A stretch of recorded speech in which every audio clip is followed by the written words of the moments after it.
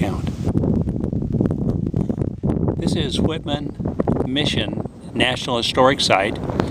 We're a few miles west of Walla Walla, Washington, and this is, I think, our first trip here. At least we don't remember being here. You can see the grounds where the mission was established in the 1830s, and Whitman was a Presbyterian minister and also a doctor. He came out here early, and the Oregon Trail came through here for a period. Whitman died here, killed by Indians, also his wife Narcissa, who wrote many letters from here and was able to provide some accurate information on what the mission looked like at the time. The Cayuse Indians, who Whitman ministered to, were the ones that eventually killed him.